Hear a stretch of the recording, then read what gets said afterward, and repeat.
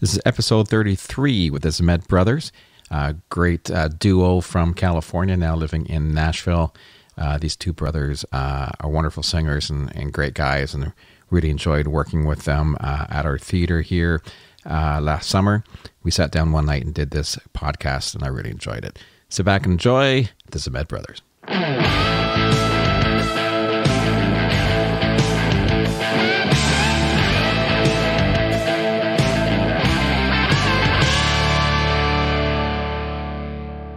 All right, we're here with the Zmed Brothers. Did I say that correctly? Yeah. How many people mess that up? We get Zmed, we get Smed, like an S kind of sound. Yeah. But, I mean, all of it works for me. As long as they're saying our name, I'm happy.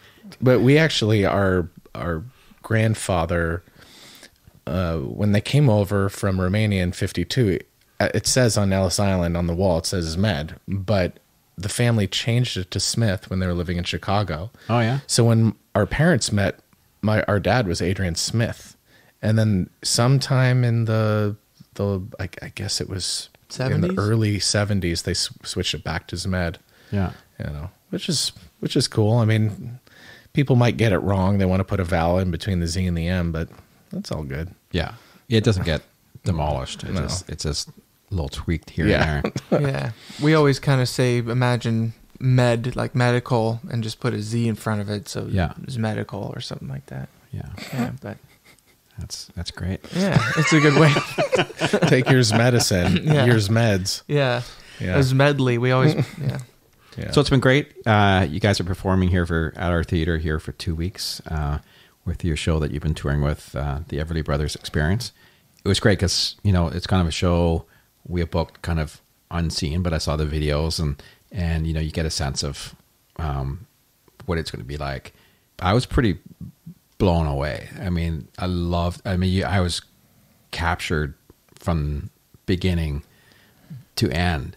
That usually doesn't always happen.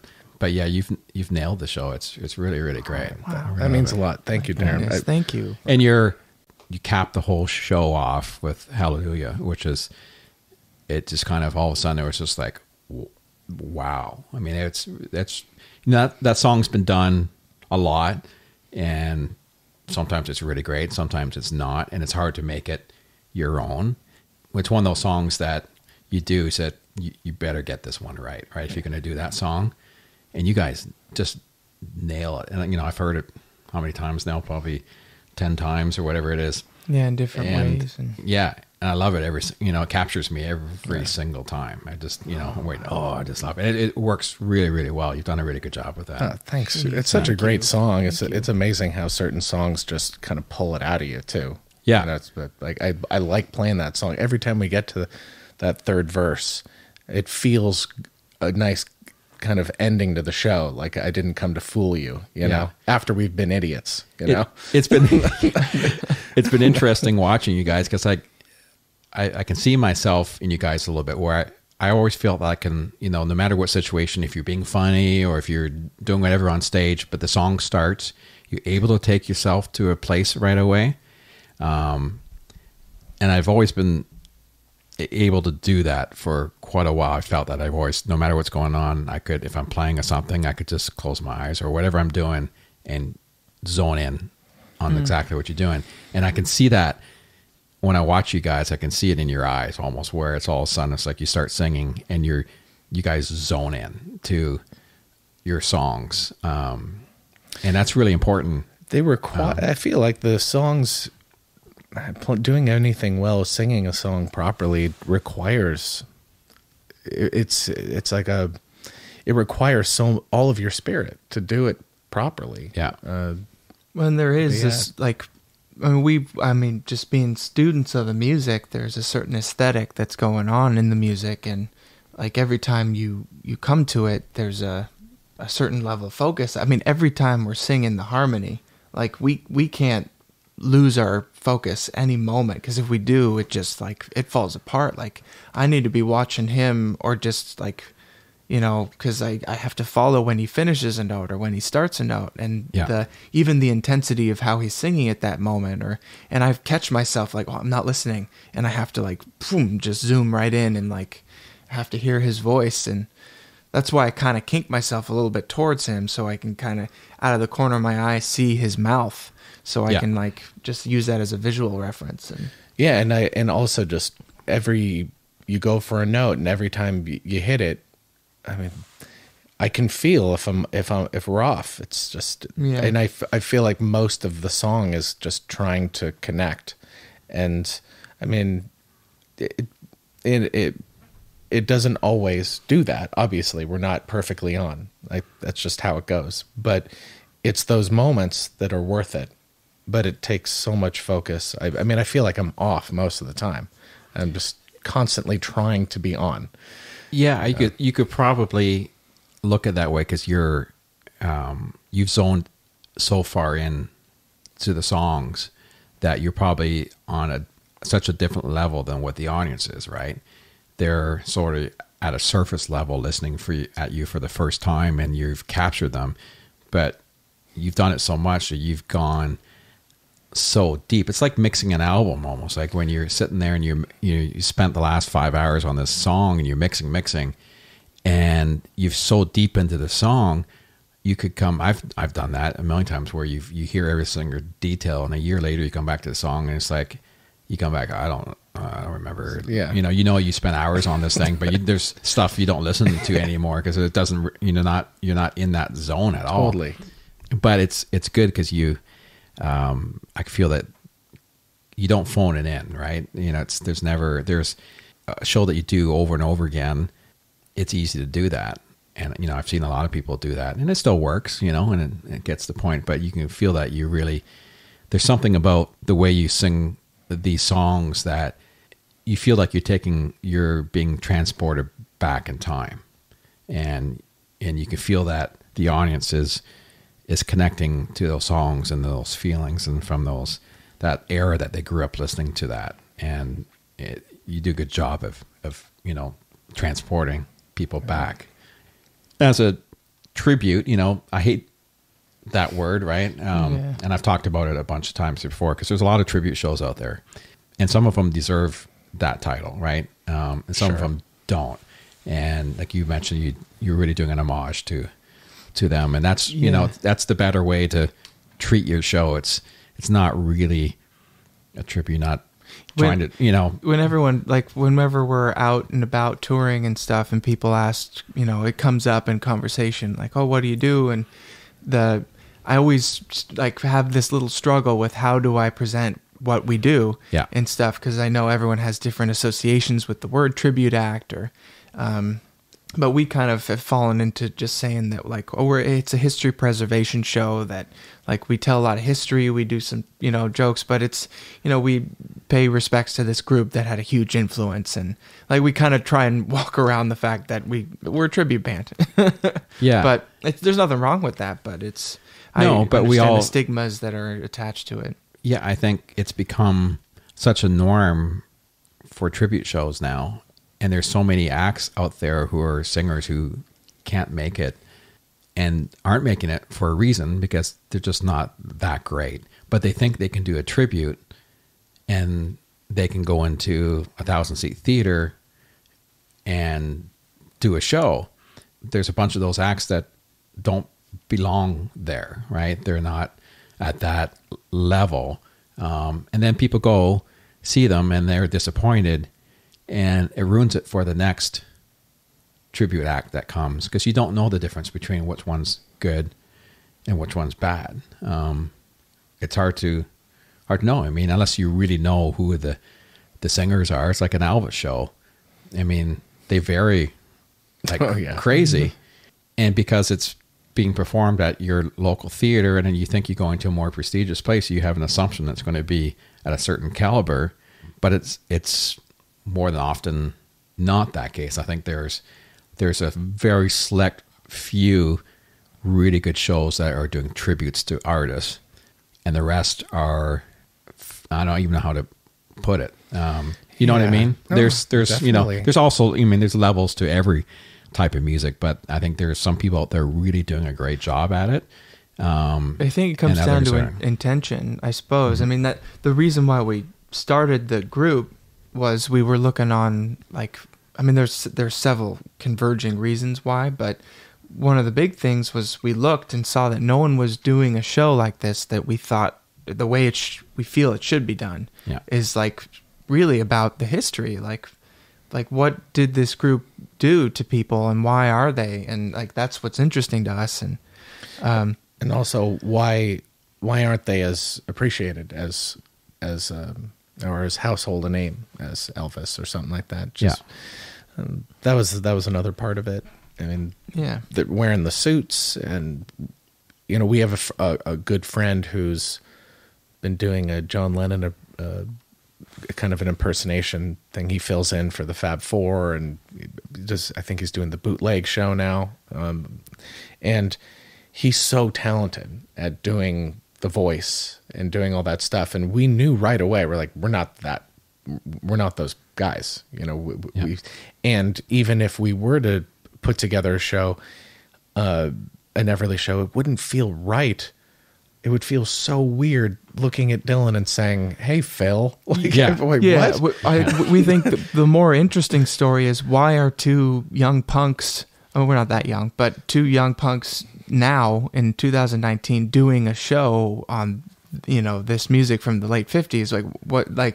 That story, the actual story, I think is more interesting than this is a part putting of on a facade or something. But even though we do a little bit of a comedy thing, I think it has to do with the fact that the Everly show, that this is a part of our process of evolution and just learning. It's been incredible to learn about the Everly Brothers catalog and their history and how they're tied to the past and the future, and it's opened up a whole new world of music to us. And, for that, I'm forever grateful. And I don't know where it's going to go, but we have a lot of ideas, and it took us to Nashville. We live in Nashville now, which is incredible. And here we are in, what is this, technically Bright, Ontario? Yeah, it's a big step above Nashville. Yeah, big time. No, but we've hit the big time. But it's crazy that we're here. That what brought us here, and we just want to keep following that and honoring it. Well, the cool thing is, I think their catalog is really great, and it's really musical. And you've been doing it for a while now, but I'm sure you can tell by the way you're singing that you're not tired of it. I mean, it is kind of crazy that every time I'm excited to sing these songs because there's a meditation to them, and I mean they're amazingly written songs, and it's poetry, it's meditation. That's the biggest thing. The Bryant's material, the songs like the ballads in particular, are just eternal songs. Yeah, Devoted to You and All I Have to Do Is Dream. Just those songs just don't get old to me. Yeah.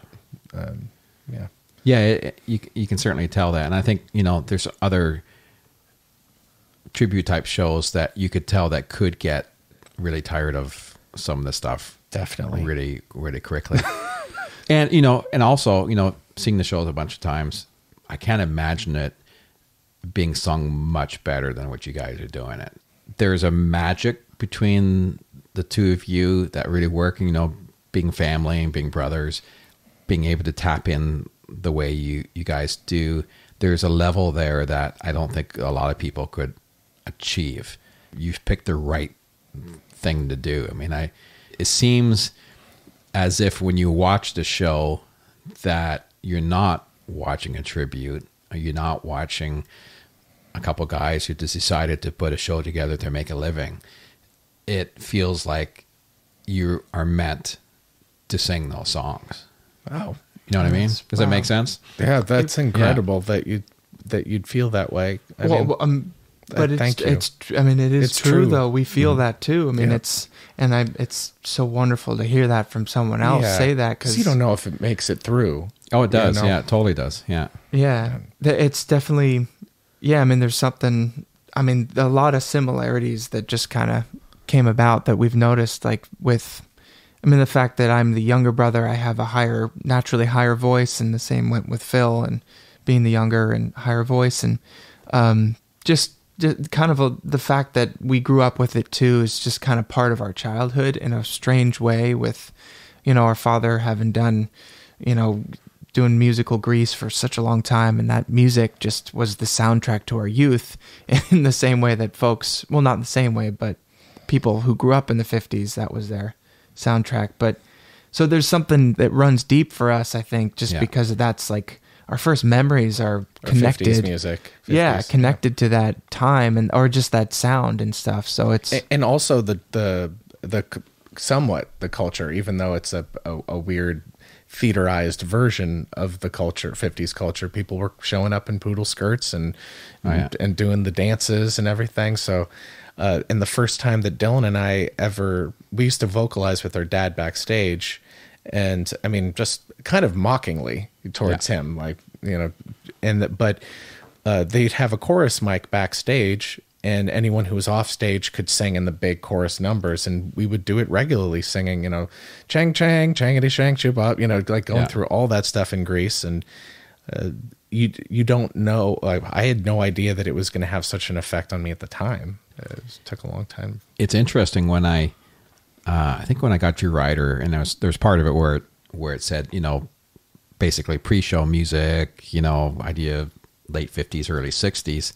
I'm thinking, why would I want late 50s or early 60s? Then I thought to myself, gosh, it is that time. You kind of think it was later than that, right? It was, you know, you almost think into the 70s, but their time period really was, you know, 57 to 62. Yeah. Was like when they were really hot. And it kind of threw me for a minute because I didn't think it was back quite. That makes sense though, because I read that they sold more records in the 70s than they did when they were together. During their hiatus, Warner Brothers came out with the greatest hits. Yeah. And that was like the era of greatest hits compilation stuff. And it just, you know, sold so well. Yeah. So let's go back and find out a bit more about you guys. So where did you guys kind of grow up? Where were you born? Are you born both in the same? Yeah, the same hospital, Santa Monica Hospital in Southern California. Yeah. Yeah, I mean, it's, and I mean, LA was home, but every summer we would kind of just go with our dad wherever he was traveling, doing shows, plays, and stuff. And that was pretty much consistent throughout our whole upbringing, childhood, formative years, and even into our teens and early 20s. Like, he was always just traveling, doing shows and stuff. And so that's kind of been a consistent thing. So we kind of had this like rooted life with our mom in LA. And then every like summer time we'd have off, we'd just be like, where's he? And we just kind of visit him and all that.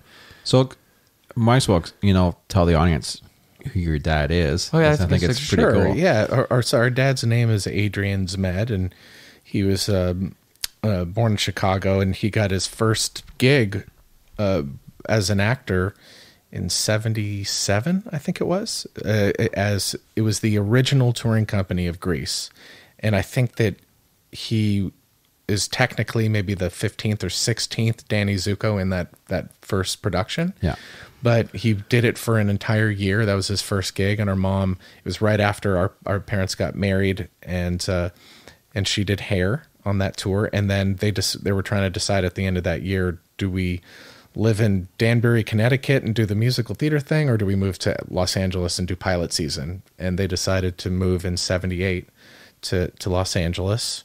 And, you know, that's kind of where they started cultivating. They bought some property, and he started doing all the pilots. But Dad also, he did, he was like Bozo the Clown's sidekick for a while. That comedy. Was much later though. That was later. Yeah. But yeah, he was, so he's done like Grease 2, Bachelor Party with Tom Hanks, and TJ Hooker with William Shatner. That was like the film and television. He hosted Dance Fever for a couple years. What was his first kind of bigger show? What came first out of that kind of bunch? Was it the TJ Hooker? Biggest thing was, it was Grease 2 was the first thing that he did. And that kind of coincided with Bachelor Party, because he and Tom Hanks, it was both of their, you know, earliest movies, and both of them were saying to each other, our career is over. Like, this is insane. Like, what are we doing? You know, we're going to get pigeonholed. And of course, Tom didn't go on to do anything, but it's so crazy. But But yeah, I think that was kind of it. I mean, the pilots kept him probably in business enough to live in LA, but those two things were musical huge. theater was his bread and butter of 30 some odd years. I mean, like probably 4 or 5 times for a certain consecutive amount of summers we would go. He was living in New York, and we would just Broadway. He was doing Broadway, so he did Blood Brothers with Carole King and the Cassidy Brothers, and Grease. He was doing for a long time on Broadway. He did so many. I mean, he was in this play called Children of Eden, where he played Noah and Adam, and Falsetto Land, Little Shop of Horrors. I remember visiting that set when we were little kids, and he freaked me out by, having the plant eat me, and then the other guy was on the other side, and he took me in. I'll never forget that. The chorus used to dress me up as a girl, put a wig on me and stuff. My dad would always get so angry, like, "Don't do that to my son." Yeah. Oh, that's pretty weird. Well, of course, I watched T.J. Hooker for, how long was that on? Do you remember? Gosh, 6 probably years? from 84 until 87 or 88. Yeah. Yeah. Was he on the whole time?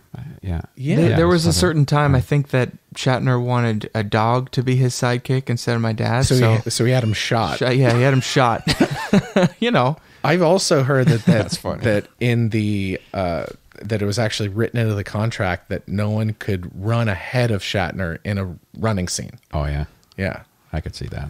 Yeah, well. That's funny.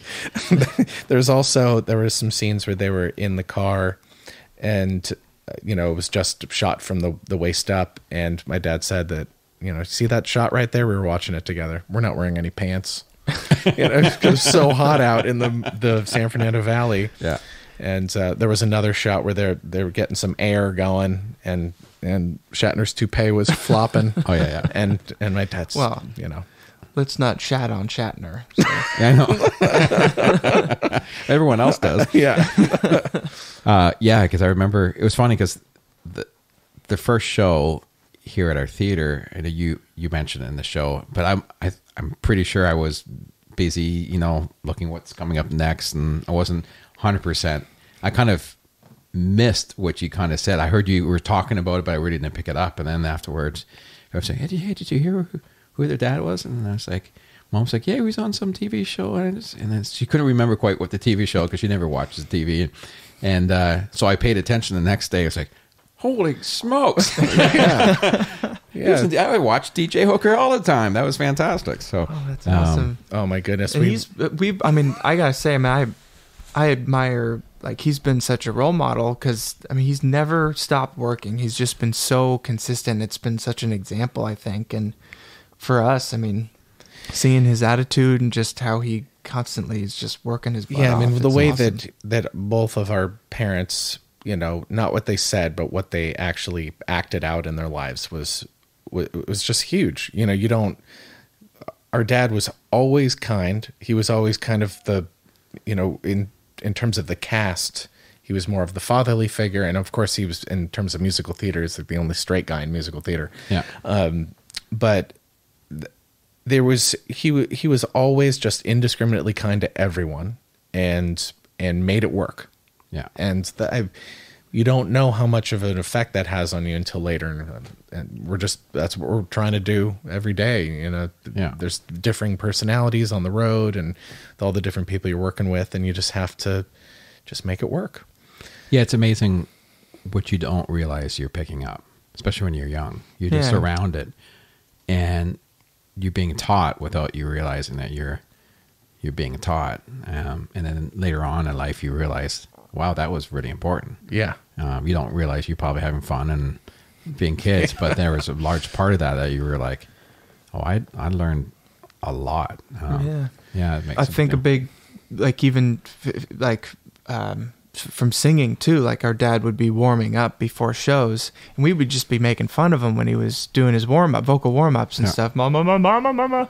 But we didn't realize, we're actually emulating, a certain way to sing, and that, kind of is a good thing to be practicing at a young age, I guess. Yeah. But indirectly, it's like we learned kind of how to vocalize just by making fun of him. Yeah. There was that. Yeah. So what was it like growing up in LA as young kids? Well, I think that we were kind of removed. We grew up in Calabasas, California, which is 35 minutes outside of downtown LA. So we never lived in Beverly Hills or Brentwood or anything like that. I mean, Calabasas was a little bit different in the late 80s, and now it's much more built up. But I guess another important thing to mention is that our parents did split up when we were pretty young. Yeah. So that there was kind of this dual lifestyle that was happening and stuff and we moved around a lot too. So every 3 or 4 years we'd kind of move. Yeah. Not to put our dad under the microscope or anything, but it's just the way things went. But Hollywood is it is a strange place. It's a godless place, and it's and I think it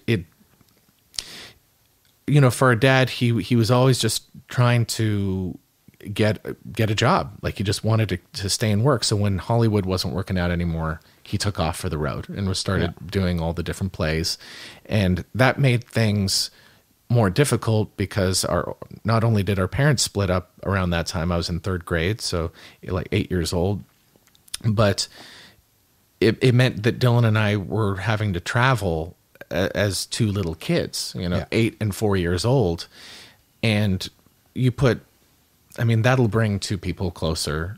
We were each other's constant throughout these going back and forth, and so long plane journeys across the country to New York. And I feel so sorry for some of those flight attendants, all the crying I was doing. They would bring me ice cream though, and that was nice. But in the 80s, not as common as it is now for people separating. And obviously too, you've got a dynamic where you've got, it's not as if dad is now in the next town over, and you meet up on the weekends or whatever. It's that's a big thing to take in. Yeah, it was. We kind of have always acknowledged it as kind of a bit of an emotional roller coaster. Everyone has some form of that, but and our it's interesting. At the time, and we were spending more time with our mom, and she, we're the school years with her. She's laying down the law, making sure everything's taken care of, and then we'd go out with her dad and be traveling. We get to go to water parks. We got a pass to the West Edmonton Mall, for the whole summer. The Fantasyland Hotel we stayed in. All that. And it just, there was this I don't know. It definitely was fun, but it created tension because all of our time with her dad was fun, and all of our time with her mom was and we had fun with mom. Oh, too. Of course we did. But it's a different dynamic. Yeah. And I think it took me a while to really understand what they both gave us, and be able to really understand. Okay, now I know why you left, Dad. I know why you had to go out on the road as an entertainer. And but we had some pretty amazing encounters too, with that traveling, that life. We were just super into Chris Farley at this certain point, and we were flying out to go meet our dad in New York, and it just so happened that Chris Farley was getting on the same plane as us, but we didn't know. Well, we didn't know. We saw him in the line though, and we were about to get on. And Dylan started going into his Matt Foley impression. Yeah, I was so into him. And Dylan was, Dylan's taller than me now, and he's more slender and everything. But at the time, he was a little pudgeminster. And he went into this thing, and Farley was there. Yeah, and he noticed Dylan, and he leaned down almost like he was a linebacker, to get leverage, and he gave us a huge thumbs up. Yeah, but so our unbeknownst to us, our mom had mentioned their father is Adrian, and he was doing a big play on. Well, he was Broadway doing Grease on Broadway, the Tommy Tune production. Yeah, so and Chris knew of our dad. Our stepmother was Sandy at the time. So in Times Square, there's a huge picture of her dad and our stepmom. Yeah, and so on the plane, we didn't know this, but he comes from first class back to us, and you see him walking back, and oh my gosh, that's Chris Farley. And then the lady with the cart with all the drinks and stuff, she's going by and he's, oh, pardon me, ma'am. And he backs up into the bathroom. And he comes right up to us and he says, stewardess told me a couple kids were causing trouble back here. Yeah. He gave us a whole show. Oh, and that's fantastic. It was the most thrilling thing to he's just and then he an idol. waited for everyone to exit the plane, and he walked out with us around. He had no his way. arms around our shoulders, and our dad's waiting there, and we walk out with Chris Farley. And he gave us a phone number, and we visited the SNL set later that week. Wow. And met Yeah. him there. So I mean, that's another example of we had no idea that. Okay, our dad, he knew our dad, and it was a nice, such a kind gesture to do that to just a fellow entertainer but to have an experience like that is just holy moly. Yeah, Farley was, or holy shnikes, I should say. he was like the sun. He was just like, when he was there, he was like this. He had that thing. Yeah. And when he passed, it was like like losing a friend. Like, it was so devastating for us. Yeah. Oh, I bet. But yeah, moments like that, on, with the lifestyle of growing up, to have a moment like that was just so cool. And I looked back, he didn't have to wait for us. We were just two little kids, and he was 28 years old when that happened. And it just kind of puts things in perspective. This was a very giving person. Yeah. He just never stopped doing that. But growing up in LA. Oh yeah. Sorry. Yeah. There were a lot of, I don't know. I mean, I met a lot of all my best friends are from there, but there was definitely, I remember someone complaining at my high school, Calabasas High School, complaining about getting the wrong color Mercedes for her birthday. Or something. Oh, yeah. You have that as well. That's beyond first world problems. That's It's so sad and just sad, disgusting, but yeah, there were great people there. So what did you, when you were in school, what did you think? Everyone thinks, I'm going to be a fireman, I'm going to be whatever. What did you guys think that you wanted to be a hot dog salesman? I was, so when I was 5 or 6 years old, I remember visiting with my dad in New York, and and all around Central Park, people would have the hot dog stands. People would just be carrying. And I was blown away by the fact that this guy he can have hot dogs whenever he wants. Figured it out. Me? So that blew my mind. And because my last name is Zmed, I was always the last person that would go in school. I'd be the last person to answer, and it's almost like I got forced into being the punchline, because I'd see what everyone else would do. Like, I can't put doctor. Yeah. I can't do that. So I don't know. Maybe it was me. I don't know how genuine I was, but that was initially. I mean, you at 12 or 13, you were super into hockey. We were both into sports. I mean, I played water polo, and I was a captain of the swim team in high school and stuff. But you were at 13. You heard what it was. The early blues stuff. Yeah, it was early blues. That I just wanted to play guitar so badly. It just struck me like lightning. I have to do it. And we got my dad's guitar out of storage, and I've ever since been playing. But yeah, so I always wanted to do that. I always wanted to play music, and we saw that it was possible to make a living through our dad as an entertainer. But he always, kept pushing, have something to fall back on, go get your music degree so you can teach. And I did teach for 12 years in LA. That's all I was doing was teaching kids. So when you finished high school, what did you do after that?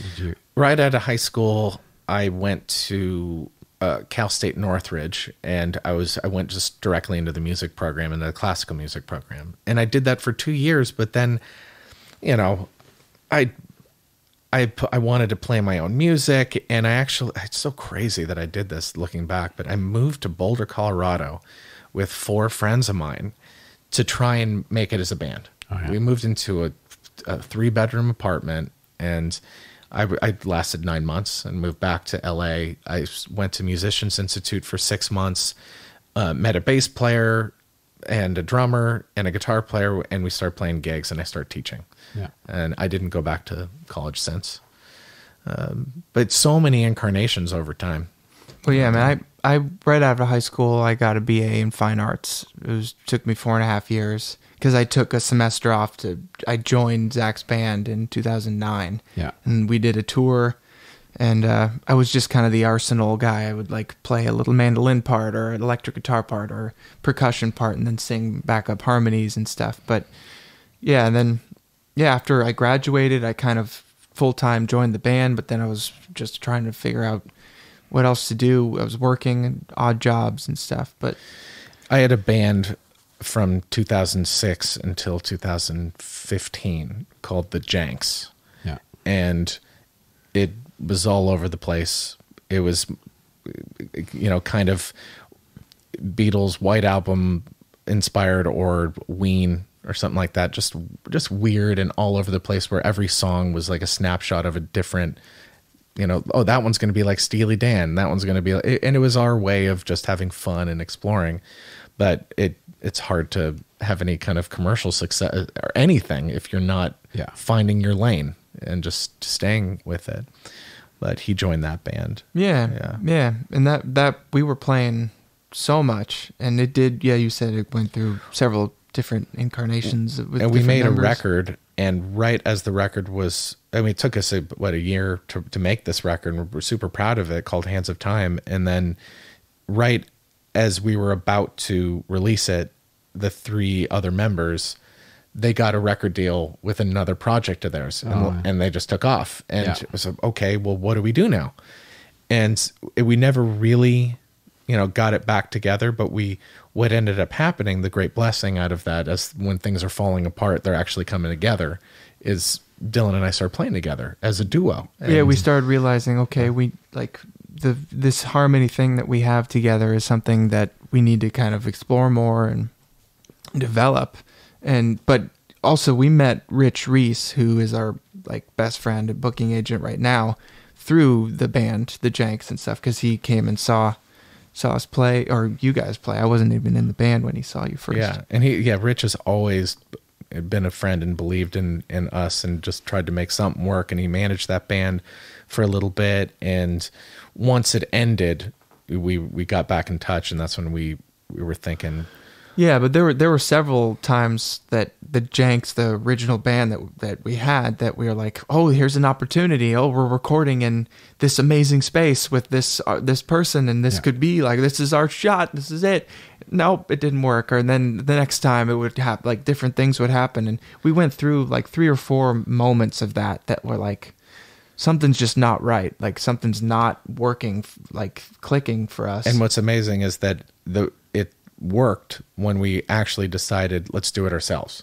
Oh yeah, let's just do it ourselves. And that makes sense. Yeah. Sometimes you have to clean house. Yeah. Go back to what the real foundation of everything really is. And I think accepting, I guess our goal in life is to accept as much responsibility as we can. So taking it on ourselves and saying, no, we're going to do it. We'll take it on. There's something empowering about that, and also scary about it, but it's because the more you try and carry, the stronger your back gets. Yeah. That's the idea, is that, it's been a great learning experience just traveling around the country for these last 4 years. But the band did fall apart. Which one? Which one? The Janks.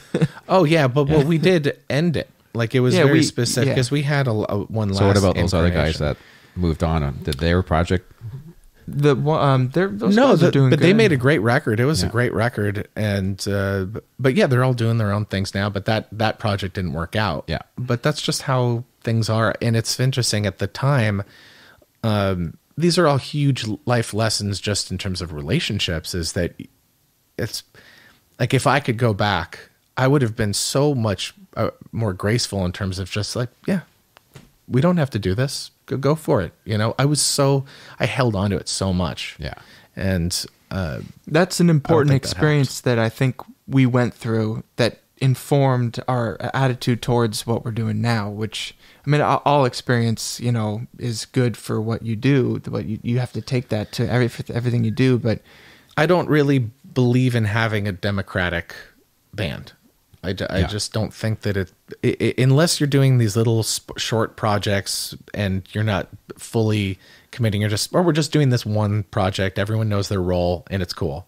But for as a life choice, our own project, like it's clear that we just need to be as a duo, and maybe working with one other person, like working with Burleigh, which has been great for this project. But of course, as the Zmed Brothers, that's just us. Yeah. And it should be that way. You know, we should always, we're the ones that should be accountable to each other and not relying on other people to do anything for us.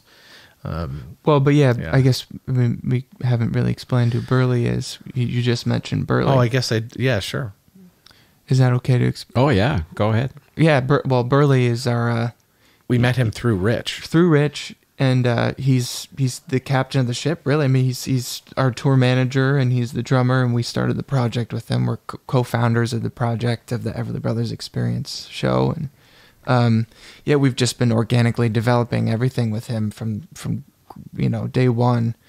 And he comes from a great family. They're all really good people. His father's the founding member of Ambrosia, and he's a brilliant drummer. And his mom was the pianist and vocal arranger for Jimmy Buffett for years. Wow. Super talented. So he grew up in that positive lifestyle too, of just like family's gone, or like they're out here, and he's got that whole... So you guys could probably relate in some degree right away. Yeah. Big time. Yeah. Yeah. And it's been working. It's nice sometimes to have a buffer between us too. Oh yeah. There's been many times where he's protected us from getting at each other's throats, Yeah. Yeah. So it's good to have that third, because when it's just two people, it's either one person's right or the other person's right. So, having a third person in there, really helps kind of figure out problems, right? Mm-hmm. If something comes up, someone's got to give somewhere. So the third person usually that person who... And we've always felt like Burleigh is like probably in high school was voted most likely to be a cruise director or something like that. He's just got the best. He's got the best personality and like such a bubbly, bright spirit and like just positive attitude. Yeah, you imagine that you'll turn on the TV in your little cabin and he'll be on one of those exercise bikes. Telling everyone what the events are for the day. At like 7 a.m. Well, that's cool. So basically, the project, when you met Burleigh, did you have the project in mind before you met him, or something you guys met? Well, it was Rich's mother. Once again, Rich is, not only has he become our booking agent, but he was a friend for years, and his mother her favorite artist is the Everleys. And so we sang a couple songs for her, and she said, you guys sound pretty good doing that. Maybe you should really think about doing more of it. And it planted the seed, but we were still on this, we were doing the original music so full throttle, and we had a lot of momentum. We were doing well in Los Angeles. We built it back up after those members left. We built it back up. Yeah. For some time, we, the guy who recorded like the big album that we did with the Janks, his name is Paul Kilmeister, and it's Lemmy from Motorhead's son. Yeah. And so he was playing bass in our band for like 2.5 years or so. So it was a 4-piece band. I was on electric mandolin playing through an amp and pedals. Yeah. It was ridiculous. And I was playing a Strat, and we had drums and it was so much fun. It was just a live show of just energy. Like that's what we were all kind of like all AC/DC. about. We were just like loving that kind of vibe where it was all just sweaty and everything.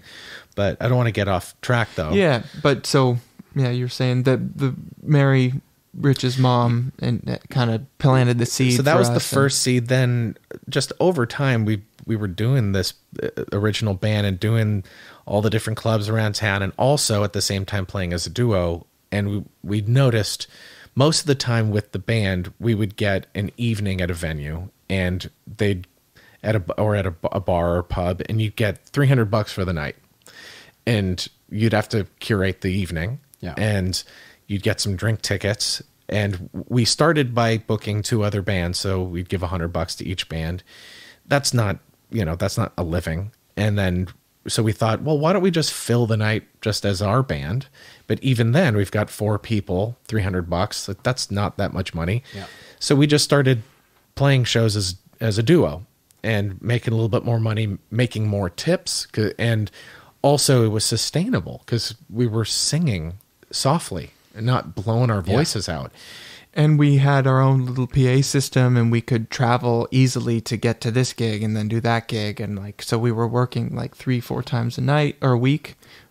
Sometimes we did have 2 gigs shows in a night. Yeah. And we'd travel across town to do that. And that was fun because it was just us and people could hear everything we were doing. We could easily switch songs around and we were getting paid more.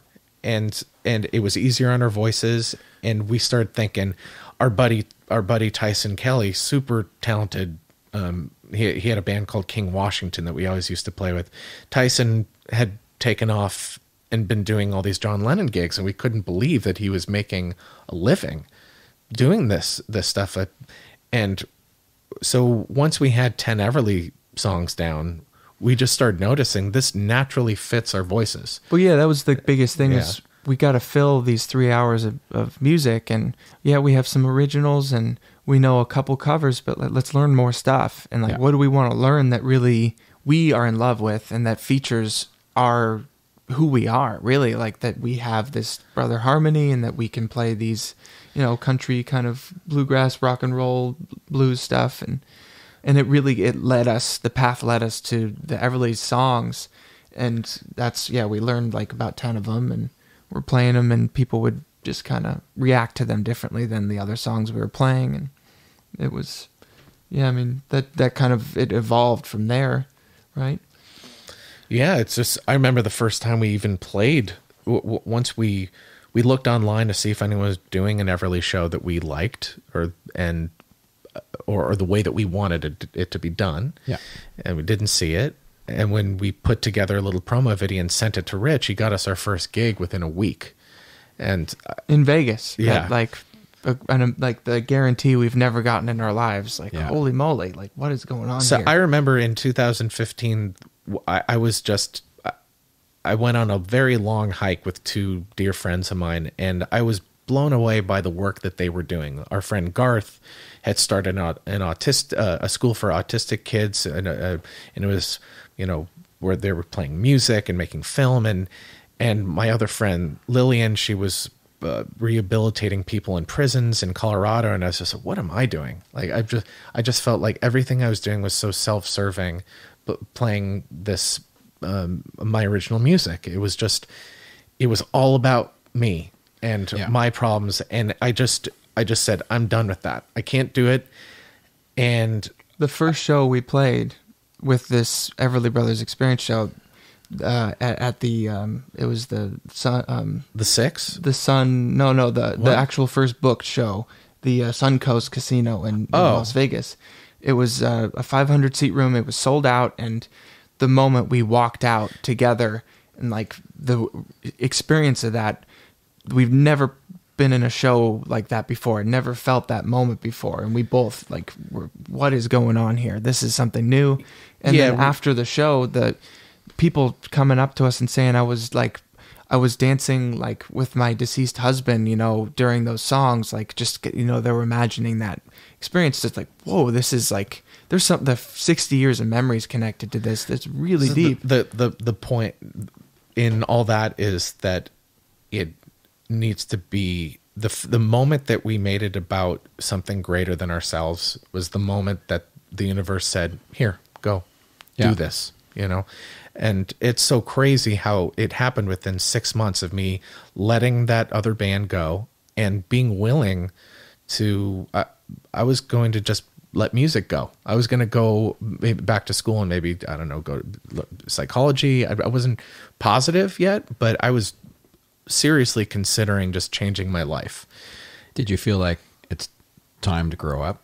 Oh yeah. I kept thinking about my parents, and I was just ashamed that I didn't have a bed that they could sleep in. Yeah. And that was, that's part of what shifted it. It's just, I can't just do whatever I want. Like, I have to have discipline and do something for other people. It's a pretty common musician thing to go through, right? And I think everyone goes through that at a different time in their life. You know, some people, or it's not until they get to their 70. Sometimes it's they're 25, where it's like you're playing, you're having fun, you enjoy what you're doing, but then sometimes you realize I have to make a living, or 20 years from now, what's going to happen?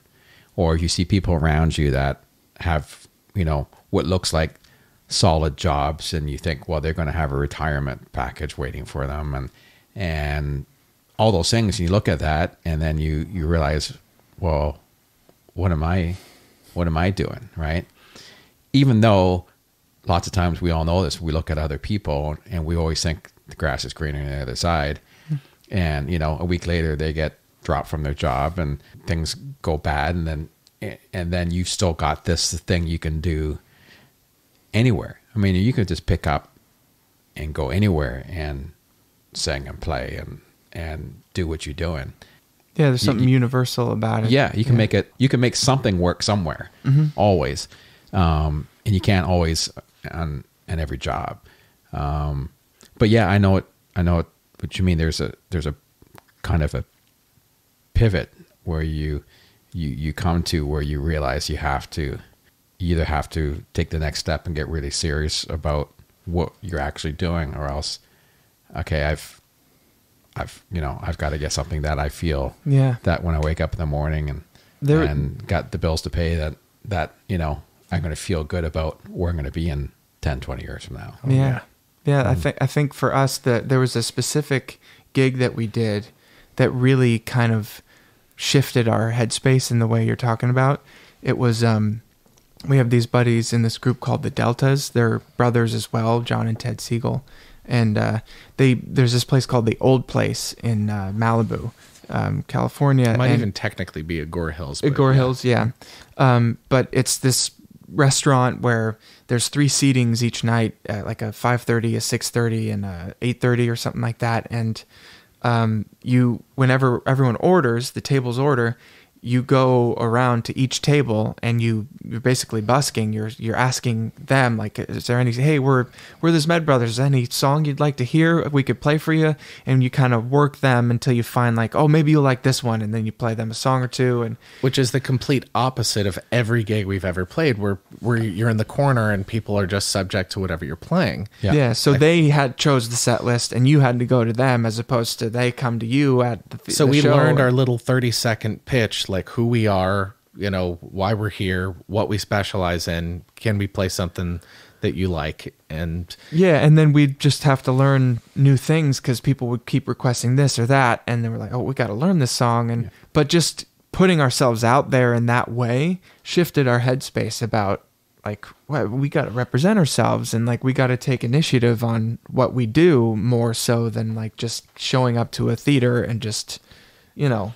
So there was that was I think a really pivotal kind of experience, at least for me, confidence wise, and getting to know myself and how to be well, and also to keep to be in the song, but mindful of what was going on around us, because they were taking food everywhere, and you'd have to. I mean, sometimes I'd be, you know, lifting your guitar, holding the guitar up, just trying to let people get by, and you don't want to hit anybody, but in the middle of the song, which was great training. Yeah.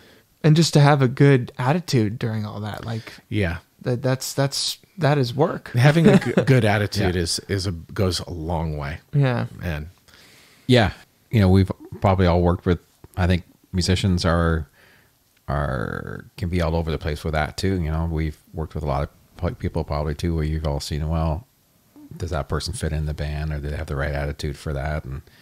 And I think the people who end up doing well, moving on well, are those people who make those pivots or figure it out at some point that, what do I need to do to change myself or do something different to get myself further ahead? Mm-hmm. And then actually you start thinking it as the music business, right? Mm-hmm. it is the music business, and there's a certain time you get to where you realize there's a business part to it, and we're doing music now. Now let's do music and business, and they're two completely different things that you need both of those to really make it to make it work. You see so many people who are like insanely talented, and but they don't have that other side of themselves where they go out to sell themselves, or they don't have the lane that they really just stick to this thing. Yeah, like you don't need to do everything, just do that thing and let people get to know you doing that thing. Mm-hmm. Yeah. Or there's certain things that they keep themselves from being able to grow to the next level because of certain, I don't know, just certain insecurities and certain, all those things. Because some of those guys are so uber talented. I mean, they've got that part of the brain that just kind of fires on all cylinders, but they can't really land that great gig or never hold a good gig because there's something we're like, I always say there's always someone could be really great at something, but there's something in the opposite side, Yeah. The yin to the yang. So what's that other part, that's going to creep up. Can we deal with that? And the more, it seems to me, the more talented they are, the weirder the extreme is. It's hard to find people that are, I just thought of Derek Smalls from Spinal Tap, where he says he's lukewarm water. Yeah. But like finding the people that are just, that are really talented, but just know where to sit in the mix. Yeah. And that's the hard thing to find. Everyone kind of... And then there are other people on the other side of the spectrum who are like incredibly savvy business people and just super amazing personalities that might not be like that, on the... Oh, like a brilliant talent or something like that. Yeah. Or, I mean, not to... Musical talent. Yeah. In that regard, but... Yeah. So when you kind of came up with the idea of the show and you did that first show in Las Vegas, it seems like you really realized, even right from that first one. Yeah, before we were playing to like 20-year-old punks who were just getting drunk and wanting to, make it with a lady that night or something like that. Like that was the group of people not to knock that. That's a wonderful thing. Go for it. But the whole point is that the energy of the crowd, the intention of the crowd, and the age group as well, like, was all different. And it was such a meaningful, the other was so meaningful too, because it was, both our spiritual experiences getting to be on a stage and to perform, but this one just there was something, more sustainable about it and more just deeper, meaningful that I think really resonated with us. And like, well, I remember that first gig that we modeled the show after their reunion show because, they already did. There was like, they put together a perfect retrospective of their material, and the way that they came out was from opposite sides of the stage with the spotlights. And so if we're able, at theaters, we come from the opposite sides and meet in the center and give each other a hug. And so we decided we were going to do that the first show. And I remember walking out, and I'd never felt that way before, because I got chills right away, because it was connected to other people and their memories and the respect that they have for this stuff. I didn't realize how emotional a show it was going to be until we met the people. And it's become and sustained being a super therapeutic experience because the show is about brothers harmonizing and, literally, but also like there's a certain amount of emotional harmony that we have to be able to do the show. And we've worked through a lot of things together, having to honor this project, and it's really like been a huge educational experience for us too, I think, because the whole idea of a marriage is that the two people aren't able to cut and run. Like, you have to be accountable, and I don't want to equate our brotherly relationship to a marriage, but there are a lot of similarities in the fact that we're honoring something bigger than us. So all of the crap that we have in between us each day has to be dealt with in order to put on a good show.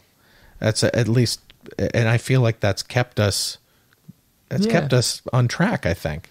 Well, that's, I think, coming from a family band and family business, we go through the same things too. I mean, I think any family business or any family oriented work environment, they have to do that. But what's the cool thing is when you hit the stage that you realize that you got to put that stuff aside and you're here for the audience.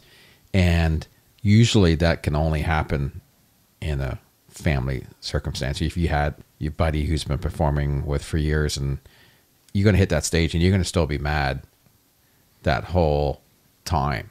Mm-hmm. And you've seen, some big groups go through some pretty big breakups and they could say they're like family, but they're not family, right? Mm-hmm. So the show actually is the part that brings you back together again, right? It's sort of like it works. It's like going to a therapist almost. Like it's and the audience being there, and I think being accountable to the audience and like not to put upon them all these heavy emotions or whatever your problems are, but to be accountable to the spirit of why you're there and what's important about the experience of it. That makes you elevate your being, I guess, or like put those things aside to kind of like, we have to be accountable to these people here. And that's a huge thing for us to have to go through every night. 'Cause that's what I feel like is a big reason why it forces us to. Yeah. And I noticed that ever since we kind of stumbled into that idea that we have to be honoring something greater than us. We can't just be doing this for us. And somehow that keeps us in check. That I don't want to do anything after this project that isn't for someone else. If that makes any sense. Well, yeah, it changes the way you look at everything and you're doing it right. It's not something you're just throwing together. I think people could leave saying those guys could have been the Everly Brothers, right? Even though you're doing your thing and you're paying tribute to Everly Brothers, there's still a part of you that kind of thinks, well, if this was back then, this could have been the Everly Brothers, right? Oh. Which is another cool element and part of you guys being brothers and having that bond that really works. If it was just two singers, I don't think you'd get that same thing, right? Yeah, there's in all the learning we've been doing about their career, their life, their story, and everything.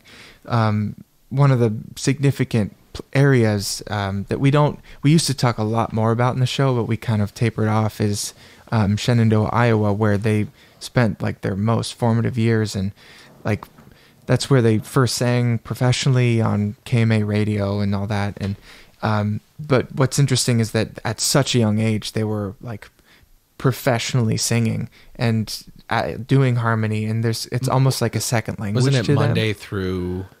They were, and then every day. They were on KMA radio or KFNF radio before school. Yeah, every day of the week, and then a Saturday like daytime performance, I think, as well. And that kind of discipline at such a young age, it was like a second language, singing, harmonizing to them. So the certain intuitions they had about each other, and just that smooth or the involuntary aspect of their singing was on another the way that level. Phil described harmonizing with Don, which is weird to me because when I hear the Everly Brothers, I don't hear a lead. I just hear I'm like, wow, they're both lead singers. That's crazy. And but the way that Phil thought of it was that he was following Don, but he didn't ever think in notes. He just thought in shapes and like water going along, like the land of the how water just sits on land and follows the land. His voice was the water on Don's like voice being the land kind of thing. That was kind of how he described it. But I mean, just that how young they were when they were singing, and just that they were being trained by their father and mother who in the professional music industry.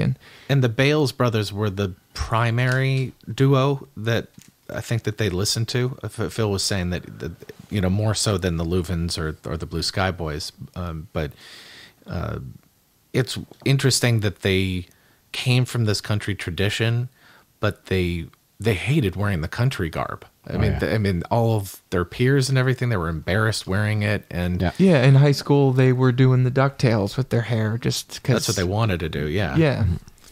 And Don was super into Bo Diddley. And yeah, so it's just interesting that they have an old sound to them because they were raised by Ike and Margaret, and they instilled that in them, but they were forward thinking. And they were also very different. I think from what I read, Don was more shy, but very like artistic and like to cook and paint. And Phil was more gregarious and athletic. And Don liked the rockers more. Phil liked the ballads more. Yeah. Yeah. But yeah, that just kind of we've spent a good amount of time in Shenandoah, Iowa, and have gotten to know some wonderful people there, and we've kind of started doing this annual thing now called Heritage or Everly Heritage Day, and founded by Sherry and Cheryl Davis and Bill Hillman, and it's a wonderful town, and the history there is so cool.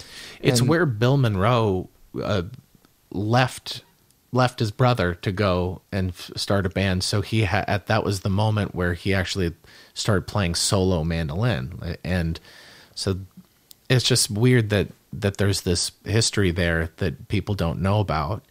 And the goal in Shenandoah was for it to be this kind of like Nashville of the Midwest or something like that, but it just never happened. And the main highway, it changed, so it directed traffic somewhere else. And it's amazing traveling around the country and just you see how these towns get left behind. So we're trying to help in any way we can, going back there every year. And it's helping us, I think, more than we're helping them, because it's just so cool being there. Of course, of course. It's just amazing, just getting to marinate in the spirit there and just get to know the history, and because it was so influential on their career, because they attribute that town to what kept their heads on their shoulders and feet on the ground throughout their career. And yeah, they were just like hardworking Midwestern kids and folks.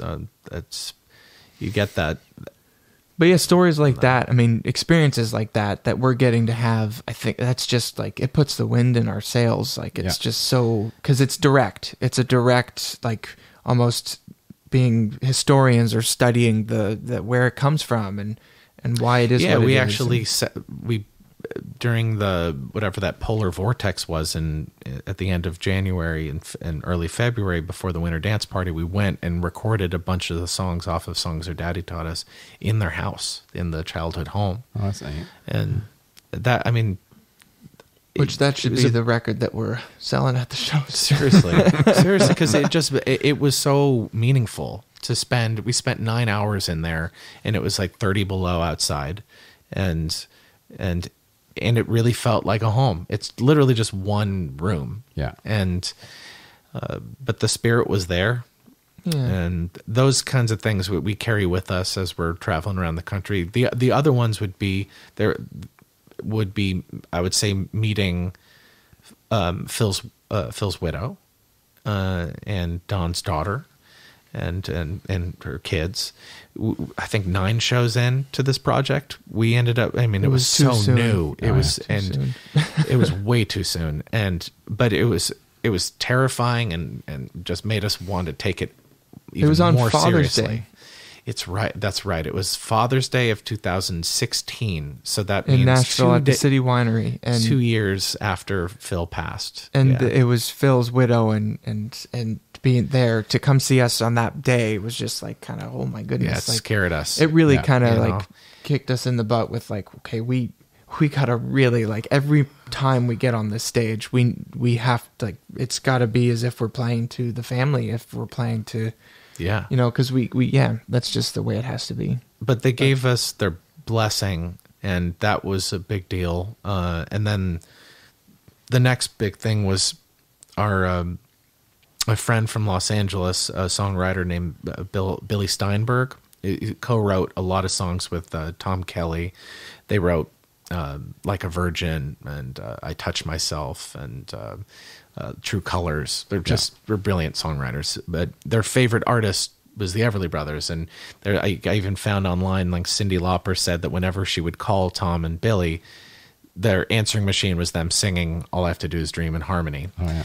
But we would back Billy up on a lot of songs or any events that he was doing, and he became kind of a mentor, and he was friends with Del Bryant, Felice and Boudleau's son. Felice and Boudleau wrote all the songs for Donna Phil, so many songs for them.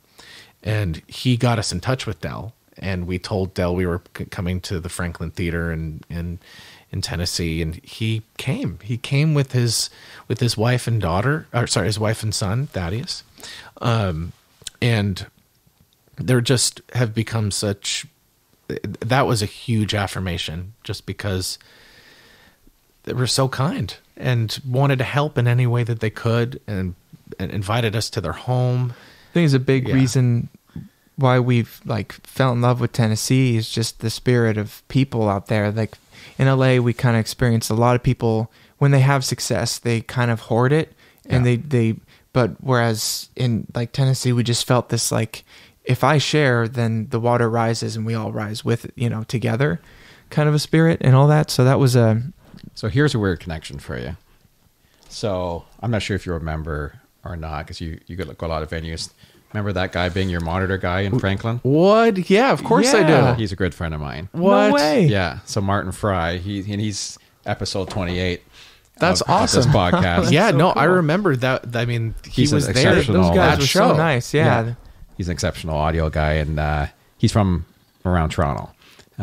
So we knew of each other, and That's crazy. I remember Yeah. talking to him about that. I remember him saying that he moved down there. How long ago did he move? It wasn't a while ago, right? It's a while now. Yeah. That's so Yeah. cool. What a trip. Yeah. So yeah, because I know on a couple posts on Facebook, he's commented how great you guys were. Oh, that's so nice. Yeah. But that was the kind of the big thing, is that there were just certain families that in Tennessee that kind of just took us under their wing, or just were so supportive. And The Blocks. And Sandra and Ron Block they're angels. They're incredible people. Ron Block is he plays banjo, and he also plays guitar in Union Station. Oh, nice. And know who that is. they're so cool. They're the best people, and they're family. They really are. And they were them and Del Bryant were the two families. The Bryants were the two families that said, you guys need to move here. You guys are supposed to be here. And so all I want to do now that we have a place there is the first two things are a record to gift to them. Just because I don't know, I just feel so grateful. Well, it's pretty neat that you guys feel so connected to the project, right? And it feels like it's really important that you do it right. And that's unlike most people who are doing shows like you're doing. It doesn't, there's not a real true connection. It's just a way to keep things going, right? Yeah. And that's really super important. And I'm sure that singing this music constantly really kind of makes you connected to them in a way you never thought you would be before too. Because I think the music really is special in a certain way where it makes you connect to it, unlike Bo Diddley. And that's a fun song, but you don't feel like you're connected to it. There's a lot of the Everly Brothers songs. There's an innocence kind of captured in it, and a certain type of time period that's captured in it, and all that. And that's definitely. I understand the innocence part of it, but there's something else that I feel from the writing sometimes is, I don't know, there's something about songs like All I Have to Do Is Dream that seem, I don't know what the right word is, like dignified or noble. I don't know what, there's something just so beautiful about those songs. They're like brilliant jazz standards or something. Yeah. Yeah. The way Phil kind of acknowledged that, yeah, the rockers were like, they got us acknowledgement and stuff, but it's the ballads that like made us timeless. Like that's kind of something he said in interviews, and specifically like All I Have to Do Is Dream and Let It Be Me, those songs, like they kind of make you an eternal, a timeless group because of just how the message. Songs like that, I mean, All I Have to Do Is Dream was cut, I think it was in the top 10 every decade. I think because who else did it? Jeannie C. Riley and Glenn Campbell, and Let It Be Me was kind of the same thing. But that's the other thing, is that the Everlys, they were brilliant interpreters too, and that's been a great learning experience. I mean, George Jones made incredible cover records. Love Bug is an amazing record. So I just think about all the interpretation that that we can do of old songs that we haven't heard before. Like I haven't heard anyone do what's that Hank Lachlan song that you Good Woman's Love. Yeah, like there's just certain songs I would love to record in a. I know that this is a little bit more of a tangent, but it seems like so many acts, even original acts now, you could almost call them tribute acts because they're paying homage to a certain style.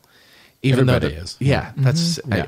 So just because they're not exact covers, you're just kind of writing songs that are like another act or like another time period. Yeah, with so many notes. Yeah, with subtle permutations or Yeah. different lines or vocal lines and stuff. But yeah. So you guys are pretty heavily on the road now.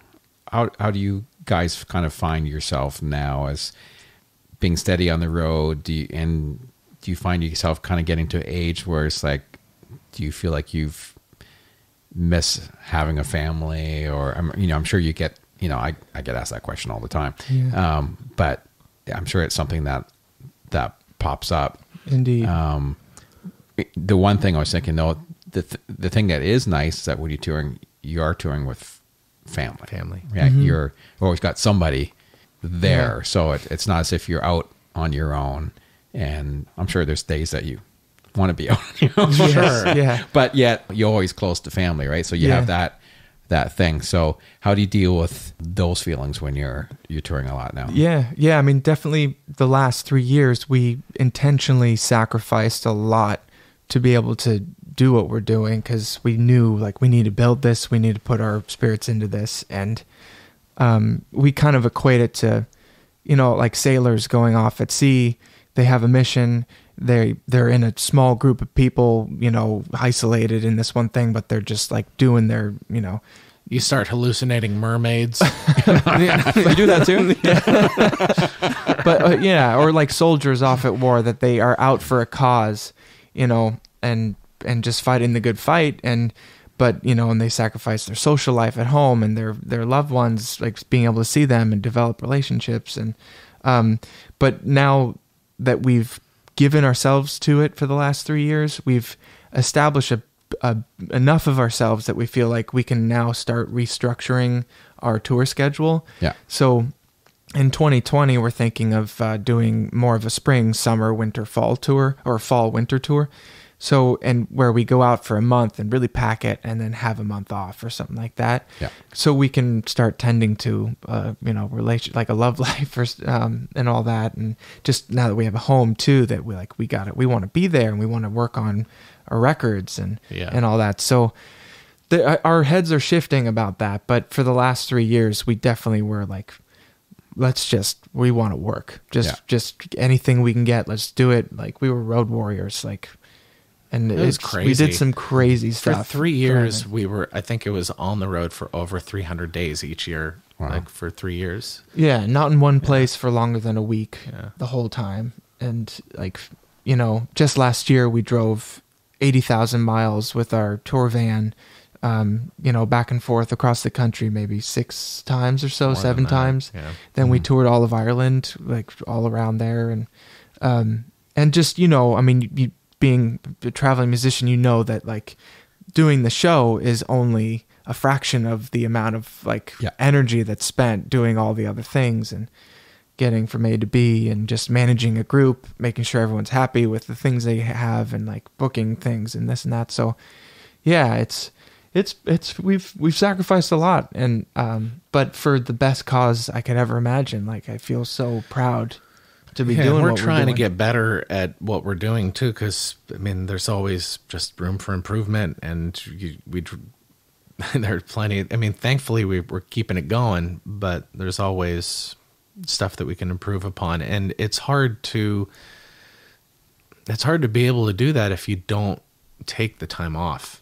Yeah, and reflect, and you just we've had long bouts of like travel where we like realize, well, we haven't processed a lot of things that have happened to us in the last month or 2 months, and like then we stop for like 3-4 days, and then we like all these things come up, but yeah, it's just part of the experience.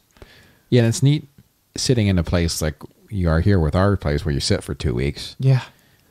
It really helps with that type of thing too, because you're not worrying about packing up and then, okay, tomorrow we got to get up early and drive, 500 miles to the next place and set up and then whatever, or you have just one day off where you just need some sleep, or it gives you a chance to kind of do your thing, but yet have some time to reflect and get things together. It's been so great being here too. Like I love it up here. And I like being in smaller towns too. I mean, smaller cities rather. So I think Woodstock is like 60 or 1,000 or something like that. Yeah. That's great size. Like I don't need to be, so we took our little drive into Toronto, and you get your dosage of that. And you're just, for me, I just want to get back to, so I can't wait to get back for things to be, but in terms of just the gig, it's been so relaxed. It's awesome. Yeah. And the types of things you can focus your mind on when you don't have to, when you've eliminated the element of like, pack up and travel to the next place and make sure this and that works. And this, the fact that those elements are eliminated, our minds have kind of like shifted on like, we can play around with how we do the show a little bit, that's a wonderful experience. And just to know that like the other guys, we always think about the other guys in the band, like we got to take care of them, and just knowing that they've got their rooms, they've got their routines, we got them food, they can do it, because if we're, when we're just go, it's just, I don't know, not everyone, like we have to remind everyone to take care of themselves sometimes, and it is more difficult when we're in that truck driver mode, and you just don't know what you're going to get food wise and stuff, and it's just so nice to have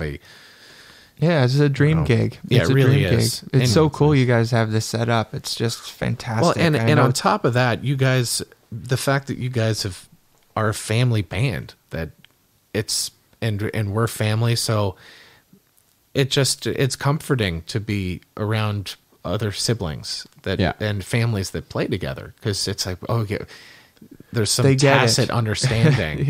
Like, what we're dealing with, and I love it, and it's inspiring to see you guys make it work, because that's the whole thing. It's like, for us, it's like whenever we get something, it's like if something goes wrong and we want to punish each other, and I constantly think about Cain and Abel. I think about it all the time. I think about like the whole idea of, okay, you didn't get what you wanted, so you're going to spite God, and you're going to make everything worse, or you can without getting biblical, you can just be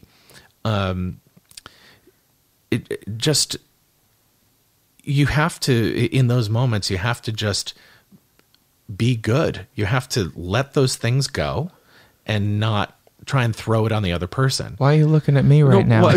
Well, I'm just saying. He's looking at you to look yeah, at me. he's giving me a really crazy peepers right now. I'm talking about myself, though. I know.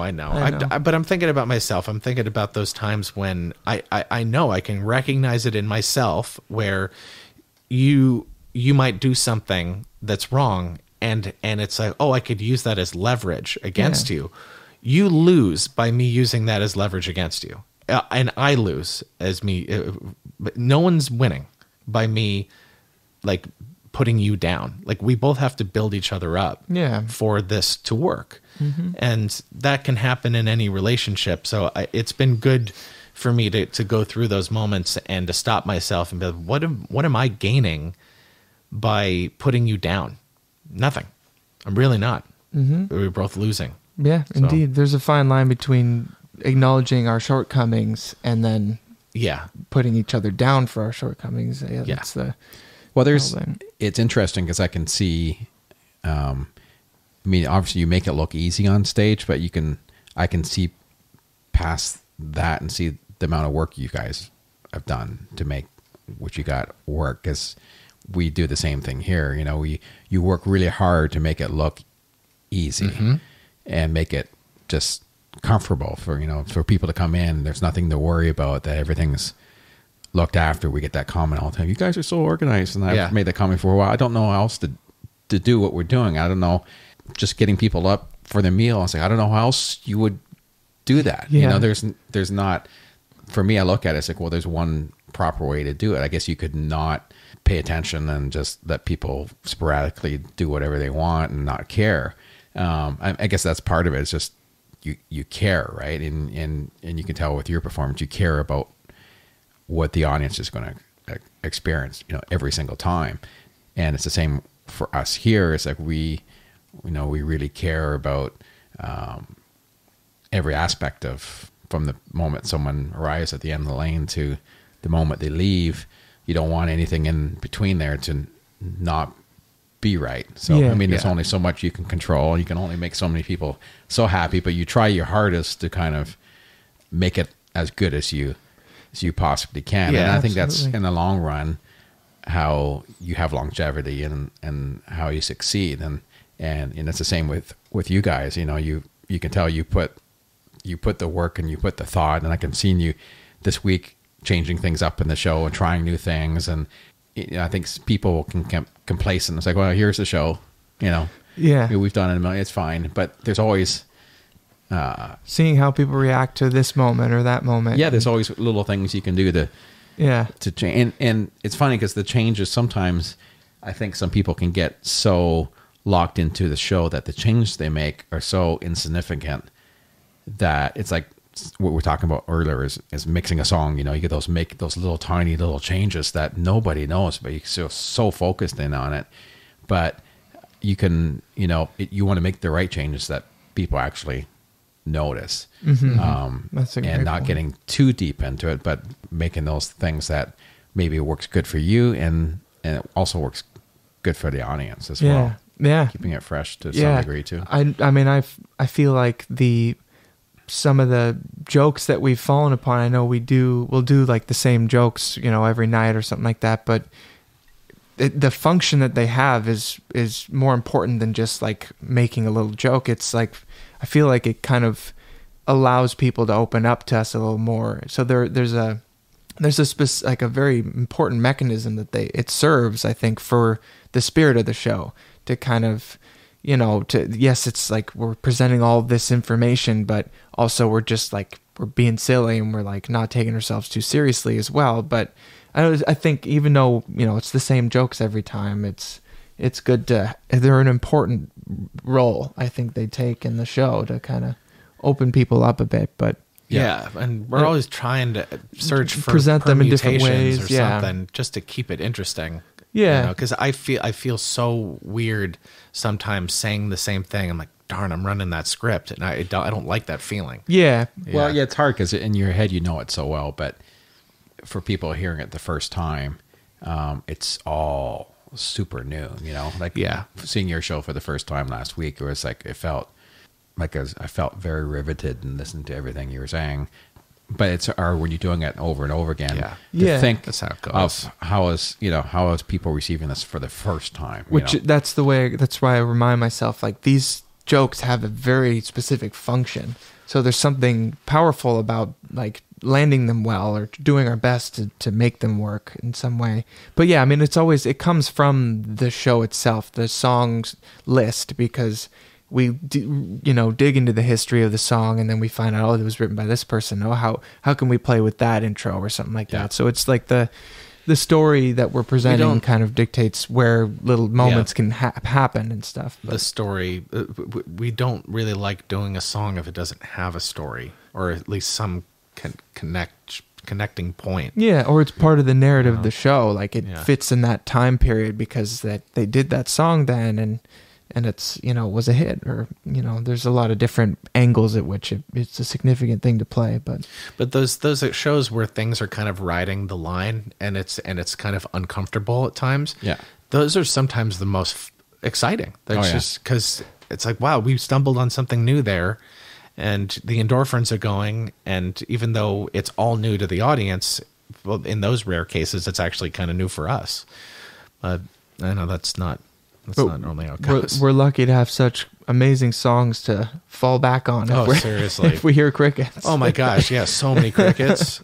My goodness. I have a bad habit of riding the line all the time, and especially on stage. So it's like I can always get that look. I can look over because I'm sure you both know each other so well. There's just going to be just the slightest movement of an eye or something that it's like, Yeah. But I think songs not where to cross it, but I kiss the edge of that. So yeah. But that's so great. It's exciting. You know? It's like someone taking a solo or something that is just rehearsed versus improvised, and impromptus just feel so good. They feel fluid, and I don't know. Everyone's different. Some people really want to be completely prepared. Some people do very well when they're kind of thrown into the deep end.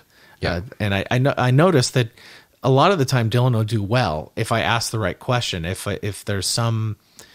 we want to find something new in a bit, I'll just throw a different question at him, and every once in a while he'll hit it out of the park. And sometimes I just ask the wrong question, but it's a bad pitch. Well, I mean, it's on both of us, but it's all secondary to the spirit of the show, the intention behind like what we're doing. And that's, that's what's great, is that's what's keeping us, like, our hearts in the right direction. Yeah. So we can kind of play around a bit, but there's always this underlying trajectory that's happening. I think keeps things together, no matter what's happening. Oh yeah. Every time that we have a new player come into the project, just explaining the fact that, okay, there's an aesthetic, but there's a musical aesthetic. We need to have like a classic kind of guitar. It needs to be clean sound, tremolo, reverb. Probably don't even need a drive. For solos, we shouldn't be playing that loud. Yeah. And the way that those old solos were done were just using the volume a little bit or something like that. Yeah.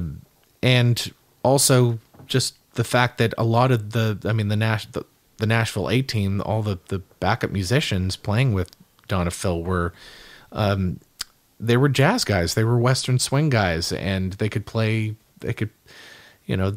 whatever they wanted to some extent. And so the Western swing approach has been something I always talk about. Like, just there should be that little element of like, what's going to happen?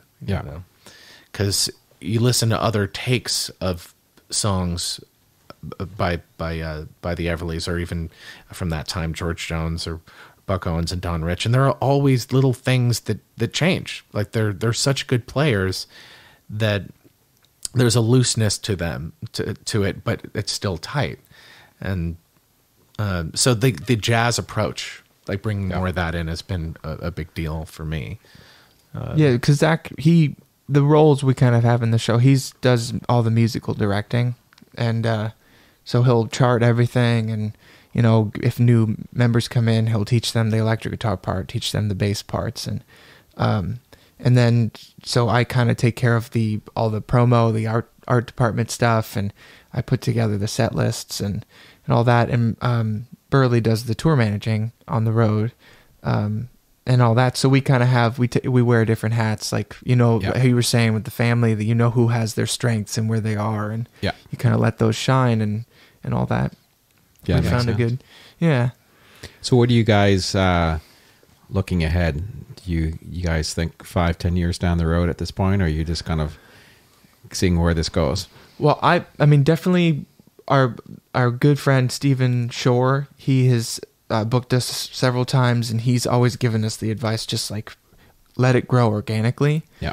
And I think we carry that with us every moment. And I think something is so special about us having this opportunity to be kind of liaisons or purveyors of this part of history in this music, that like, as long as there are people who want to experience it, like, we have this show and we want to be giving it to people. We want to be celebrating it with people. So like, I can imagine doing it in some form or fashion for as long as there's a desire for it, because it means that much to me, because it's like part of our childhood, because we were raised on it, and it's such an amazing experience for us to grow through it and learn through it. And it's been such a gateway to such a massive world of new music.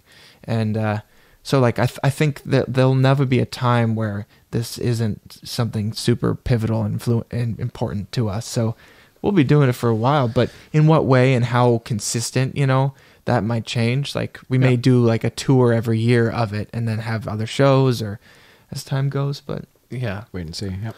Yeah.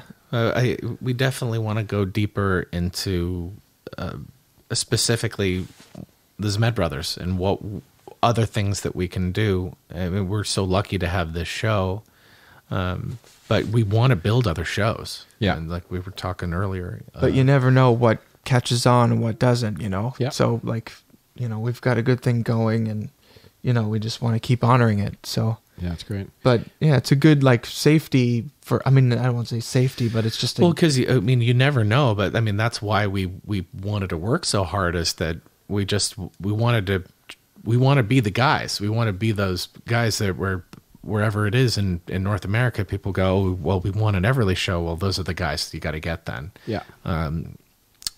But there's just so much other music that we want to do, and it's important for us to put our own music out there too. So there's just tons of projects, tons of records that I want to make. And the way in which, like, us reflecting on how this came to be, we want to do whatever we do next with that in mind, like the amount of heart that's involved in it, the amount it's connected to our identity and all that. And so it's all those things are, you know. Well, so an example would be, so moving to Tennessee. So the first recordings that, once I got everything set up, the first recordings that I wanted to make, even though I have a bunch of original material I want to record, the first thing I wanted to do was something for the Bryants, and it just feels right. I don't know where it's going to take me.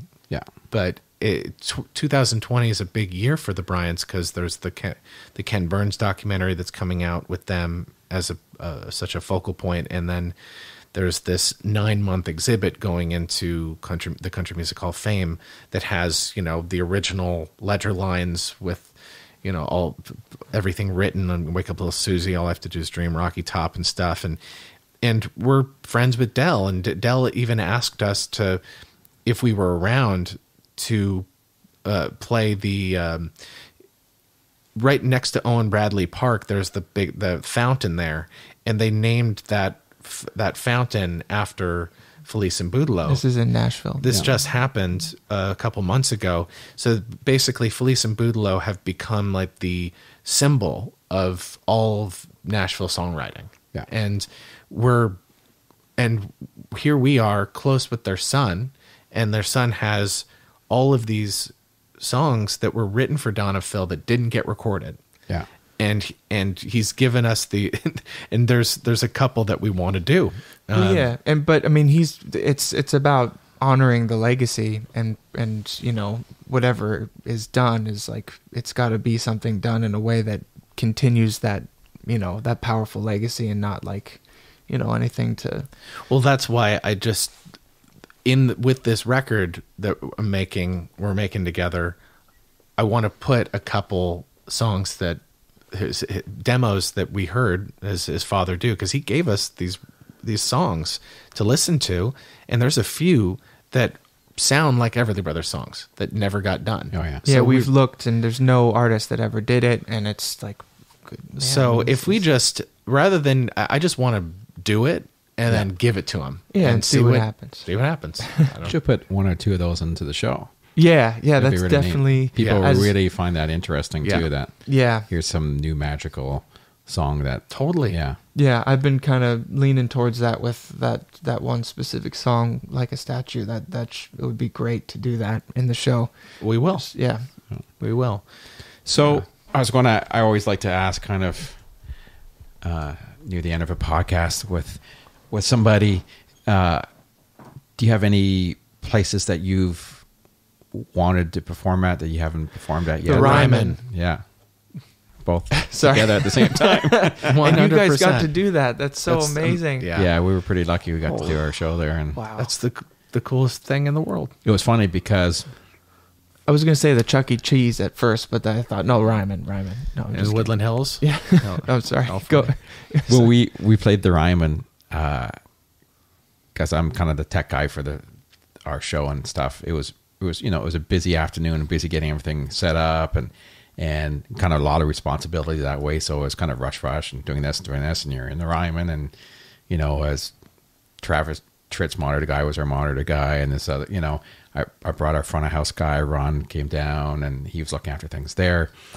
And you hit the stage, we're into the second song, and our steel guitar player, and I was like, not really hearing the steel a whole lot, and it was about third or fourth song in, and we finally started hearing him. And at the end of the show, I found out that he basically was so thrilled about being on the stage and doing the show, he just couldn't get in there and commit yet. I mean, he was just like, it was almost like he was too emotional.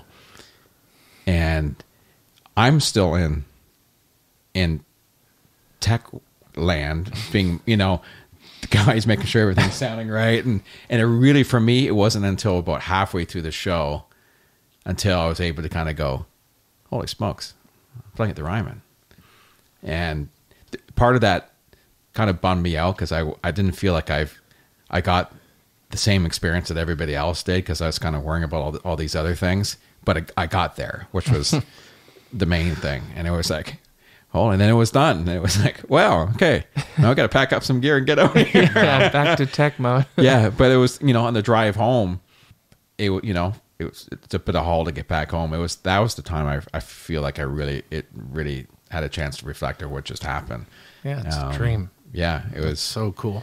We had a whole whack of people. We had, I'm guessing, maybe 15 coach loads of people came down to see us. That's amazing. So we had lots of support there and lots of fun. But yeah, it's did it with your family. With the family too. Yeah, that's just.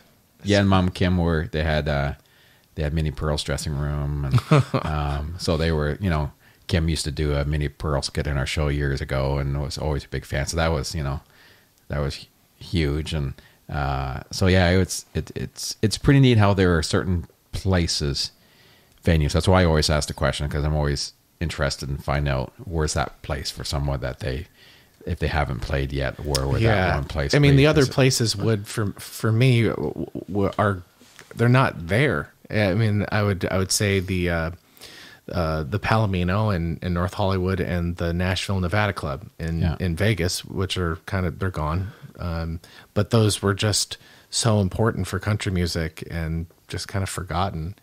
Yeah, I mean the the history that's connected to what we're doing, and the fact that, like, for Don, I know, I mean, in all these interviews, you see him say that, like, since he was a little kid, his dream was to play the Ryman. And in 57, when Bob My Love came out, they were invited to play the Ryman, the Grand Ole Opry, but that's what the Ryman is. It was the original Opry. But yeah, I mean, just the stories you hear about that place, and it's kind of the epicenter for so much American music culture. Yeah. And just, I'd say that's cool. the big one. I mean, growing up, obviously in Los Angeles, there was the Hollywood Bowl, and there was the Gorge in Washington, and there's Red Rocks. And yeah, it's a big one. Those are big deals. Yeah. And very Staples cool. Center. I wouldn't. The other ones are those other three are pretty cool. And Well, you know what's crazy? We in the Philippines. So I mean, in our show we talk about how the Everlys toured the world all the time, or for 60s and all throughout the 60s they were touring, and they were huge. They were huge in the Philippines, and our booking agent Rich is friends with someone in the Philippines he's booked a lot of stuff there, and we were going to be doing like an arena show there. Like the timing wasn't right. It just wasn't right with the government and stuff. Yeah. That, like, which is just crazy to, like, it's really good it didn't happen. but yeah, just we would have been playing an enormous venue. Yeah, which they did when they were there. The Everlys were there. Like, they played 8 sold out shows to a 16,000 seat like arena. Yeah, which is just, that's insane. That, I mean, it's just amazing that they had a global impact, at such an early time, But yeah, I can't imagine, like, for me, it's more smaller little spots getting to play. I just want to be a part of a community again of musicians, because we did that in LA. We were, but it'd be so nice to do it with this new vision that we have, and this new spirit that we're coming at, and to represent something older in Nashville and playing around Nashville, because even though there still is that spirit, there are so many people that just moved there because it's kind of like Hollywood for music now. And a lot of people have amnesia about the past, and we really want to represent the past and bring it forward. For instance, we have a friend's band that we always used to co-headline with in Los Angeles when we were playing as the Janks. We'd play with this band called The Record Company, and they've taken off. They're doing awesome. I'm so proud of them. And what they do is really very much like it's old blues and the Stooges kind of like put together. And in a way, it's like a tribute to that music that they love, but with modern production and a little bit more bass and little things like that to appeal to the sonic ears that people are accustomed to now. And I would like to do that, but with what we want to do with our but there are artists I love that are doing great work. A lot of people on Compass Records in Nashville, the Cactus Blossoms and the Brothers. Oh, I love the Malpas Brothers. The Malpas Brothers, yeah. They're awesome. Yeah, I know those guys. You do? Yeah. Oh, yeah, they're incredible. That's so cool. Well, what? I'm sorry. What is your show? What venue would you play on? That's a good question. The usual Red Rocks is I don't know why, but that's right up there. Yeah. And the Hollywood Bowl, I think one of those things I think that I'd love to do it, but probably would be not as great as you think it is. You know, when it's done, it's like, okay. I like the venues that you're surprised at. And, those, for me, it's more now about the people you meet I go back to a lot of venues over and over again. And so you get to know the people, the staff really well. So, you can pick up the phone. Hey, you coming in next, whatever. And, hey, Darren's coming in, or, and it's, you get this kind of comfortable situation where everybody's friends and everyone works hard to make the show is good. And, there's always that sometimes in the new venues, that uncomfortable stage where, I've spent a long time trying to figure out how to break the ice when you come into a venue. And it's usually, you got to come in and, hey, how's it going? Nice to meet you, man. A little bit of a joke, break the ice, try to find something that you can make fun of, and then immediately get to the point. And then it's like everyone's all of a sudden it's like, okay, all right, this is how the day's going to go. This is good. Yeah. And then it's like, all right, let's get to work. So I find that helps a lot. And I just want to have fun when I'm pretty picky. Like, I'm really detail oriented and, really want stuff to go well, but I always know that everything that I know doesn't mean that anyone else is going to know. So I get that, but I always try to make sure everything I can be as good as it possibly can. If there's a way to make something better, let's make it better. Even if someone's coming to the show, everyone loves the show, or something that you're doing is working well, is there still something else we can do to make it better? Yeah. We have to have projects. Yeah. Like, I don't know what I'd do without, seeing a goal and moving towards it. It gives purpose. Yeah. I mean, that's the artist's purpose, it's I think, I think you can't always think that you know it all, or you've figured everything out. Well, that's always a bad place to be in. Yeah. You always got to feel that there's something more you can learn. And it's cool. I think you get to a point too now where I feel that I want to be able to give back too. I think you get to a point where you felt you've put a lot of experience in, you've learned a lot from what you've done, you're applying it, and can I give something back to somebody that's not there yet? Or can you give some type of advice to whatever it could be? And that feels good. Yeah, we've appreciated all the wonderful advice you've shared with us throughout the residency, and we thank you so much for. Well, you guys don't taking need good much care advice. of us. Whoa, now come Or on. any- but I mean, everyone does. But I think it's for me. If you know that it can be well received, and it's coming from a good place, I always think that no matter what you're doing, you never know what it's like coming 100% from the other side, right? And I always feel that I wish someone would be gracious enough to say, if they come see you perform, there's something you're doing that you're not doing right, or something that they think, hey, that would be really neat if you did this, and you've never thought about that. How cool is it to hear that? Because, if you go to a restaurant and your mashed potatoes aren't warm enough, you're going to hear about it. Yeah.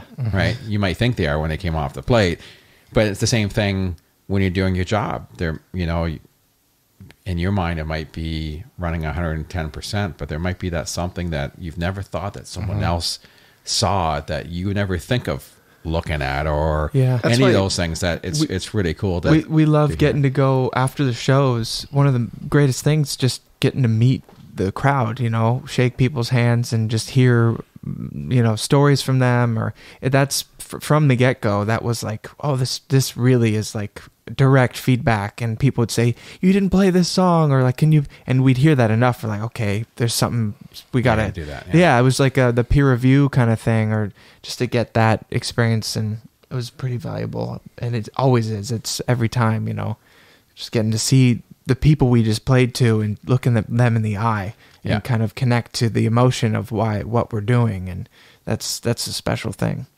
Yeah. And it's just, it's a small world, right? What we do, there's not that many people doing it. And it's neat when you can travel around the world and, spend a bit of time with someone and then really consider them good friends, right? That you could be somewhere 5 years later and pick up the phone. Hey, it's, such and such from here. How you doing? Hey, I'm in your town. I want to hang out. And it was like, absolutely. Right. And that doesn't happen everywhere. And it's, it's certainly, it's been neat here because we're kind of at the stage where we've been doing it long enough that, you get people who've crossed circles and and you know, I'll be calling different people or checking in to see if someone's available, and they're like, "Oh yeah, we know about your place. Such and such played there, and they told us about your place and whatever it is." And it's like, wow, that's, you know, you heard about us? You know, we're this little place up here in Canada, but you get to know the venues, and it's neat to hear that someone else knows that you're out there. So, and it's the same with, you know, you guys. It's, you know, it's no different. It's neat to know how many people know that you're actually out doing what you're doing. Yeah. And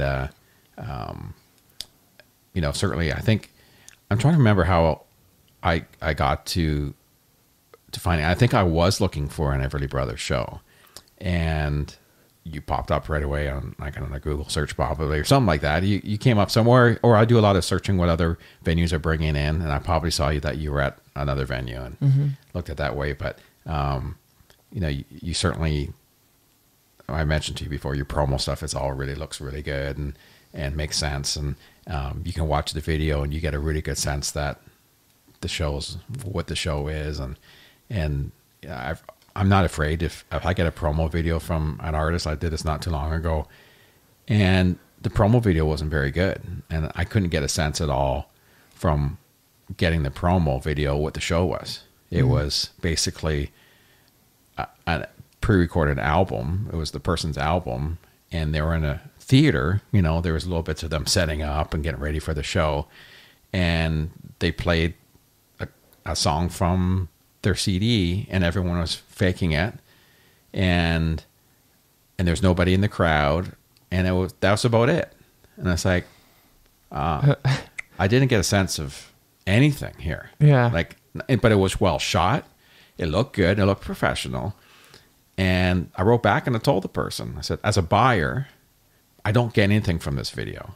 You'd be better off taking an iPhone back to the mix position and do a straight on shot, and then we watch the show for 20 minutes. Yeah. Yeah.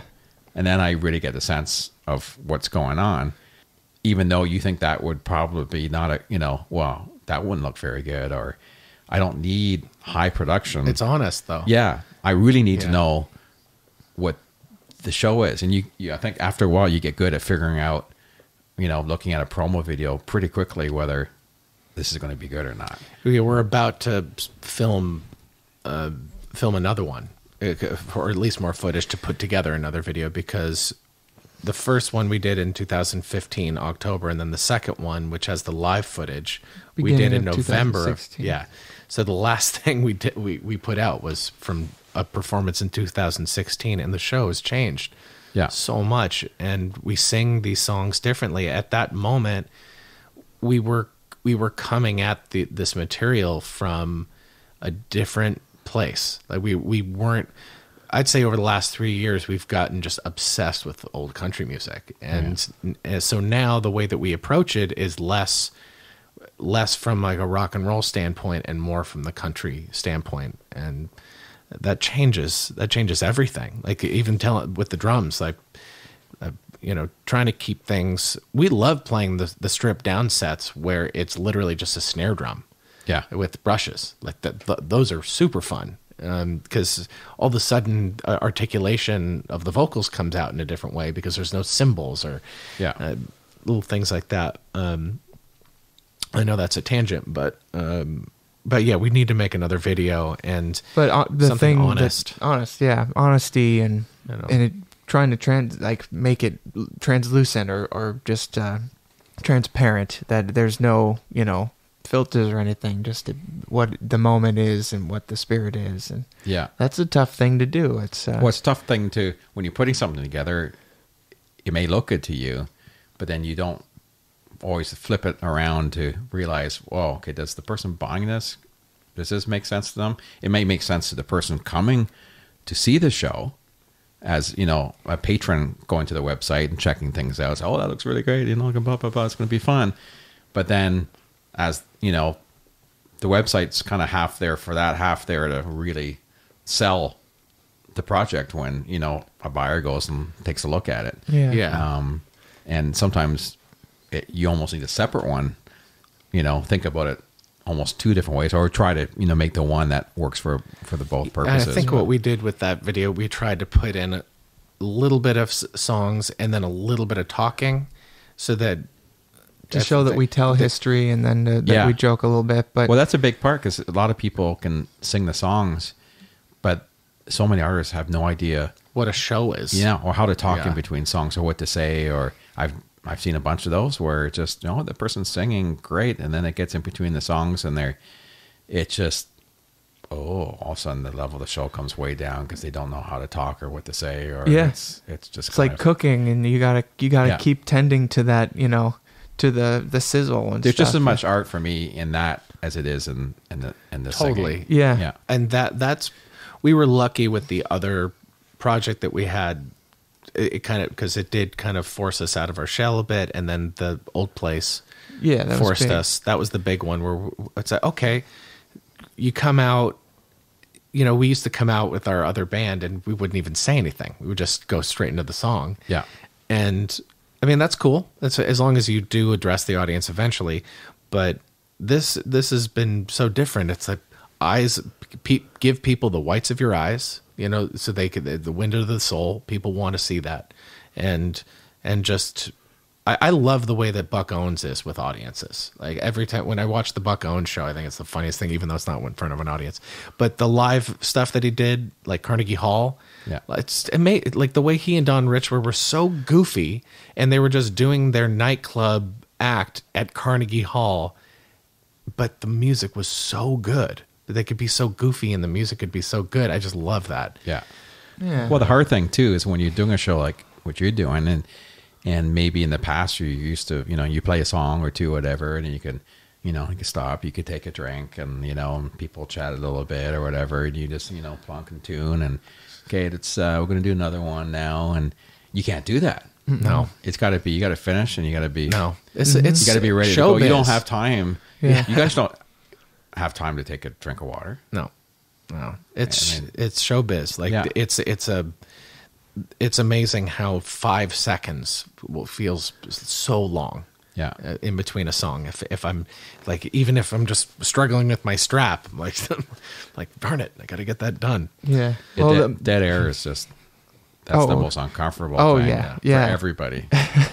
Yeah, we're just trying to, when those moments happen, like, trying to turn them into something, is always the challenge. And there's so many things we have to consistently, as we acknowledged earlier, keep getting better at, and all that. Like our online presence with videos is really dismal, even though we do have a couple of things, but it's another thing that we want to make actual, do an A-side and B-side of their songs, and then have a little moment where we tell a bit about the history of it. And if we did 30 or 40 of those, and have them online, we could feel more comfortable just saying, hey folks, we have a whole online channel where we do these in-depth studies on these two songs or these two songs, and that way we could actually focus on other things in our show, and we could just direct people to our YouTube channel and say, hey, if you want to know more about this A-side and B-side, check it out. Because one of the hard things that we talk about with Burleigh all the time about this show is that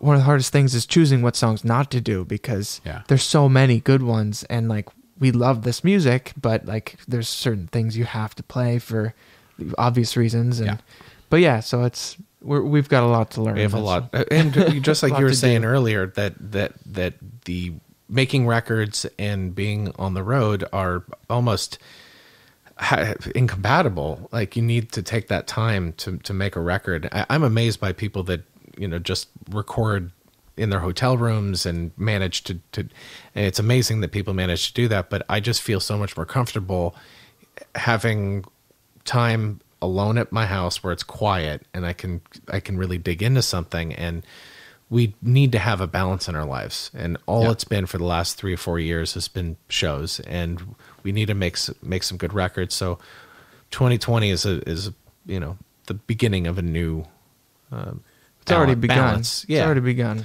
So that's, and like you mentioned before, also just having another life, being able to maybe have a family someday, things like that. Or so, how do what do your parents think of the show? They're our dad. We talk to him now because we're getting to play in theaters that we were in when we were kids backstage that Yeah. he was performing in, which is like, what a crazy like turnaround just to have this full circle thing. So I mean, we constantly talk to him on the phone just about like, oh, he's checking in. Where are you guys today? Oh, I did this show there in like, you know, Yeah. in 87, or it's cool to have that connection with our father, like that we're kind of, you know, he sees us in that light now as a, you know, And they're just so glad that we're out here together. Yeah. They're out there doing something together. Because I mean that was encouraged when we were younger, and I know I always tried to include you, giving you guitars and playing on your record when you're you were 12. yeah, Some funny songs, real good stuff. Yeah, I remember Women's Self Defense. yeah. Kick 'em in the wang. All right. Yeah. You know, not all our jams. You know, But yeah, they're just happy we're out doing something together, and we've found something that works for us naturally, and they can't tell you how good it felt to have our parents come out and stay with us at our house. Like that was a big deal. Like that first night where we all got in bed, and I'm like, wow, they're comfortable in our house. Like it just like it made me teary, because that was what happened in 2015. Was like just kept thinking, they've taken care of me their whole lives, and what have I done? You know, I'm just writing these fulfilling songs, and it felt so good to have the last 3 years or 4 years kind of reach that point where they were comfortable in our home. Yeah. yeah, and yeah, we feel that they're very proud. Like they let us know that too, and we want to keep earning that every day. So, Yeah. That's important. yeah. Well, appreciate you spending this time chatting. It was a great chat. Thank you We so appreciate much. what you're doing, and I wish you all the best. And hopefully, we get to do a whole bunch of stuff in the future together. I think it would be a blast. I hope so I hope too, so. Darren. Yeah, Thank you so seriously. much for having us. This has been such a fruitful conversation.